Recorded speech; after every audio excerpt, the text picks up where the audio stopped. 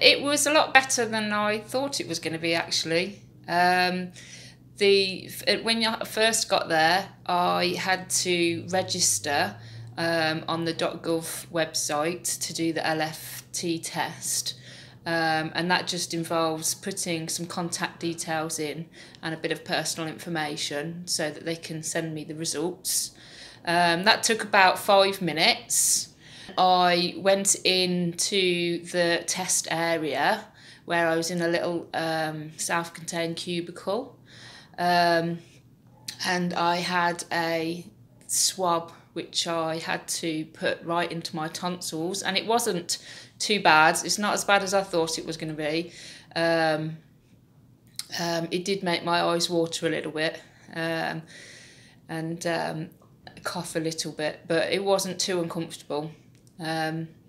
I also had to put it up one nostril, right up, and it really tickles and makes my eyes water as well. But it was over really quickly. There's no pain or even really discomfort. We waited for the test to start to work just so that they knew it was a valid test. And then I was able to go, and that part of it was over in probably 3 or 4 minutes. And I just sanitised my hands again and left the room out of the other direction. And that was it, really. The whole process took probably 6 or 7 minutes. So from when I took the test, it would be roughly half an hour, and I would get a text to tell me whether the test was positive or negative.